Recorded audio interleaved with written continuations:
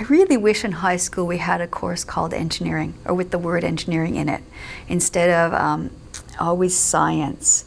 Because it's an application of math and science to, say, real-world problems. At least that's what we do here at BCIT. We have a real practitioner focus engineering program.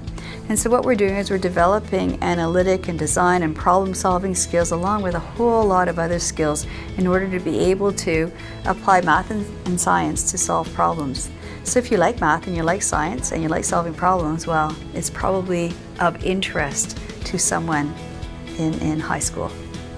I think it's the practitioner focus that we have here. I think the hands-on aspect that we have here, I think the types of students that we attract, I find really interesting because they are much, much better than I am in terms of creativity, in terms of imagination, what they can do with the skills, the technical skills that they're gaining, and the non-technical skills that they're achieving. So I just find them extremely interesting to work with.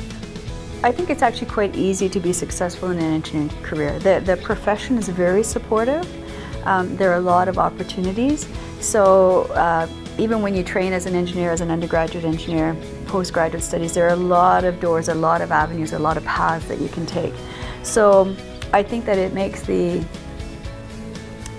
it very easy to succeed. If you want to succeed, it's like anything. I think anyone who works hard at what they do and takes pride in their work will do well, will succeed.